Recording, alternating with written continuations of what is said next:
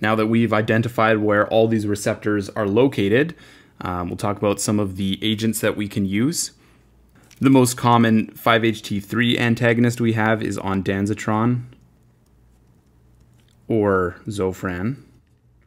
Our typical dosing for this is 4 milligrams, and you should give this about 30 minutes prior to emergence, just for it to work properly when the person wakes up. In general, this is rather benign. There is about a 10% risk of headache with this, and it can prolong QT as well. Most people will end up getting on Danzatron, even if you're low risk. For targeting your histamine receptors, people will think Gravol is sort of the prototypical drug for that, and that is dimenhydronate. Now, dimenhydronate is actually just a combination of two drugs, being diphenhydramine, which is Benadryl, and 8-chlorotheophylline. And I'm not going to write out that whole word, but they basically needed a drug for the Navy that would be similar to Benadryl in terms of its antiemetic effects, but was less potent for sending people to sleep. So they added this 8-chlorotheophylline, which is a xanthine, so basically like caffeine. It's a stimulant. So either Gravol or Benadryl are just fine for targeting your H1 receptors. These are particularly good for nausea, vomiting that are coming from your vestibular system, but just remember that opioids can also potentiate your response to vestibular inputs, and there are also histamine receptors on the nucleus tractus solitarius. So you're probably also targeting the area that integrates all the information directly by giving a histamine antagonist. All right, for muscarinic antagonists, probably the most common you'll see is Scopolamine Patches. And I think these are more of a consumer item than anything, so people will wear these if they get car sick or seasick for a cruise. And then we will more often use something like atropine in the OR, which is a muscarinic antagonist that crosses the blood-brain barrier. So it will have anti-muscarinic effects. For dopamine receptor antagonists, we have basically two classes of drugs that do this. So we have the butyrophenones. And I find these challenging to remember, the drug class names, because we don't even use the second one clinically, which is the phenothiazines. I should say we don't use these anymore, but Haldol is an example of a butyrophenone. So Haldol, in the range of 1 milligram IV dosing, will be quite effective for decreasing post-op nausea, vomiting. Metoclopramide is also a dopamine antagonist, but it does not work as well as Haldol. But I should say this is a very good prokinetic, and it's contraindicated in complete bowel obstructions for that reason. All of these dopamine antagonists are contraindicated in Parkinson's disease because you could precipitate an acute dopamine withdrawal. This would cause hyperthermia and rigidity, so you have to avoid that. These neurokinin 1 receptors, our medication for this is aprepitant, and our dosing is 40 to 80 milligrams PO, and this has to be given pre-op. The major disadvantage with this is that it is rather expensive because it's one of our newer drugs. CB1 we don't use because they don't work.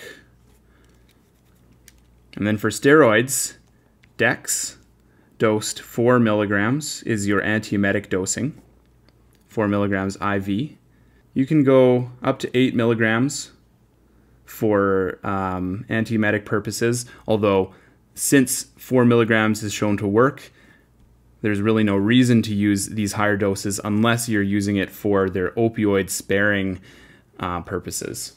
So given at a dose of 0.1 milligrams per kilogram, you can potentially use less opioids which then would help with your nausea vomiting situation. For all of these receptor targets we've talked about so far, they're all about equally beneficial in the 20 to 25% reduction of relative risk range.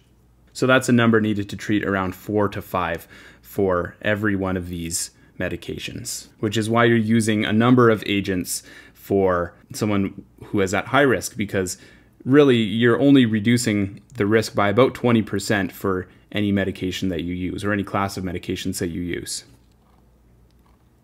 We should talk about GABA A receptors as well, because propofol is a very good antiemetic. So for post-op nausea vomiting that is very stubborn, you could consider trying a bolus of propofol in PACU. So 20 milligrams IV, so about 10 times less than your induction dose, would produce a plasma concentration that has a significant effect on your amount of nausea.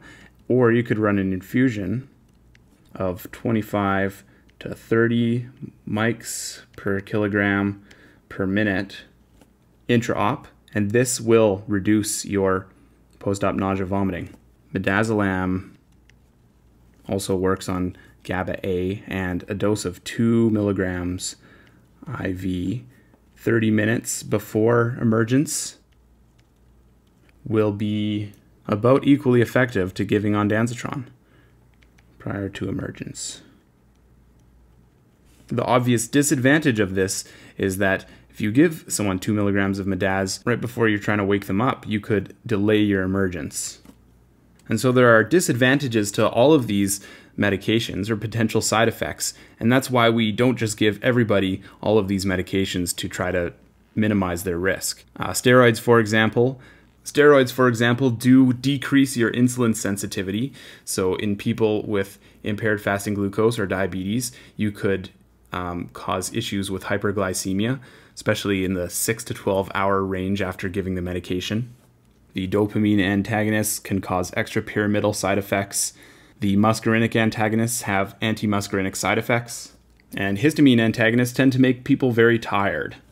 Let's just summarize this with some prevention strategies for avoiding post-op nausea vomiting. So if we avoid volatile agents and nitrous, we will potentially reduce our risk. If we try to avoid opioids post-op, so use multimodal analgesia, NSAIDs, Tylenol, ketamine, lidocaine, avoid neostigmine. I didn't directly talk about neostigmine before, but we know that neostigmine is an acetylcholinesterase inhibitor, therefore increasing the amount of acetylcholine that we have. Acetylcholine is the agonist for muscarinic receptors, so we'll have more activity on these muscarinic receptors, which is known to make us feel nauseous. The reason you're using neostigmine is typically to reverse the effects of your non-depolarizing neuromuscular blockers. You might consider the importance of redosing your rock or just letting the rocuronium wear off rather than needing to give a reversal agent like neostigmine. In general, just using multi-class antiemetics. So just targeting a number of these different receptor types. So don't just keep adding more antihistamines. Try targeting muscarinic receptors and serotonergic receptors. And use of propofol, because it itself is an antiemetic, and we should put regional anesthesia on this list. Using regional anesthesia, we are, again, decreasing our likelihood of needing opioids post-op because we have directly blocked the site of pain. I think that's a pretty good summary. What I should add is that obviously post-op nausea vomiting is unpleasant for the patient, and we should try to avoid it just for the sake of them having a pleasant experience in the OR. But it can also be associated with significant morbidity as well. There would be the potential for wound dehiscence, delayed discharge from PACU, or even unanticipated admissions to hospital for people with unremitting post-op nausea vomiting. Imagine a situation where someone's jaw is wired shut after a reconstructive surgery, and what would happen if that patient were to end up vomiting. That would significantly increase that patient's risk of aspiration because there's nowhere for the emesis to go. And that's a patient who, regardless of these guidelines, you would probably aggressively prevent post-op nausea vomiting because the consequences of that would be much more significant.